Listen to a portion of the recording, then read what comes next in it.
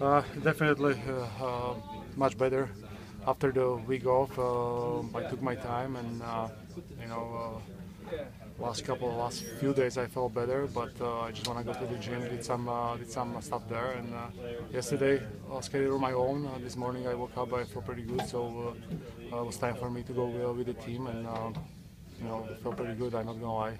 Do you feel confident about Tuesday? I believe so. Yeah, we'll see how it's gonna go. I try to go day by day.